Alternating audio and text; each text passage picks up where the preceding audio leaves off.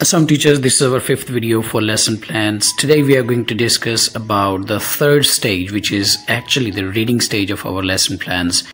Now, the reading stage is considered one of the most important stages of our lesson plans. One of the most important reasons why this is actually an important stage is that this is actually an input stage. Now, when we say this is an input stage, it means the kids will be reading the paragraphs, they would be reading the page of the book or the information from any given resources by you.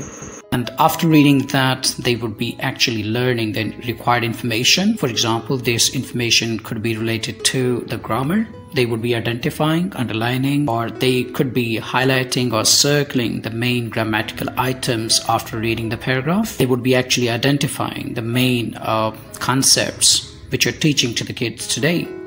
So loads of things which actually the teacher does in the classroom are getting done by the kids. And that's what actually we want. We want the kids to be engaged in the classroom. We want the kids to be thinking as well. We want them to work by themselves on certain tasks. Now, while you're planning this reading stage, it's very important to plan in such a way that it's an interesting way for the kids to work on.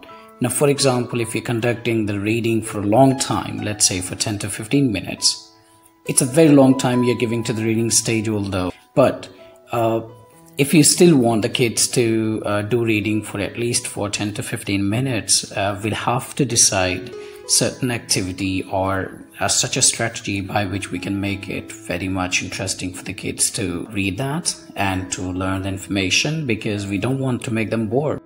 Now, let's put yourself in a certain situation in which your teacher said to you or your trainer said to you to sit at one place for about 10 to 15 minutes and keep reading the given text. You don't have to move around, you don't have to stand, you don't have to raise your hands, or even you're not allowed to make the questions. Although this doesn't happen everywhere, but sometimes it happens in some of the classes with some teachers.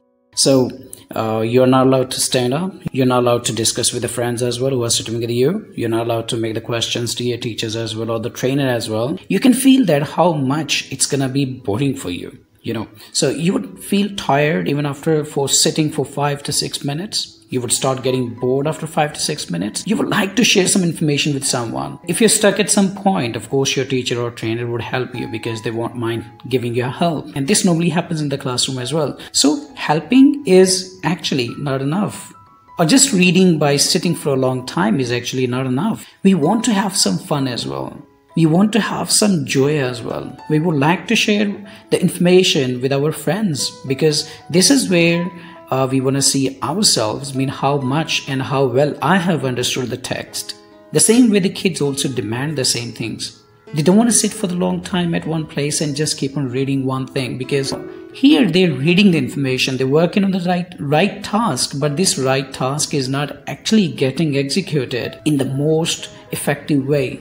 Now, what most of the people say the effective way of executing the reading task is to make it interesting by adding certain activity, by adding certain group work, because in the group work, the students will read together, they will support to each other, they would try to find out the maximum information. When the kids are working alone, then definitely they would be able to find out at least 4 to 5 main points.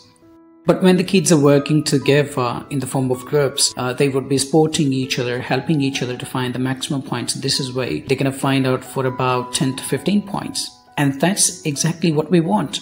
We want them to extract or find out the maximum information which is given in that paragraph, because that's more effective. At the same time, if we would give certain worksheet which has some questions, which has some MCQ types questions, true, false, or filling the blanks, or summary type of the question, and of course, this means we are giving them certain challenge as well. And if you're going to conduct this task in the form of competition among different groups, this task or this reading is going to become more and more interesting for the kids.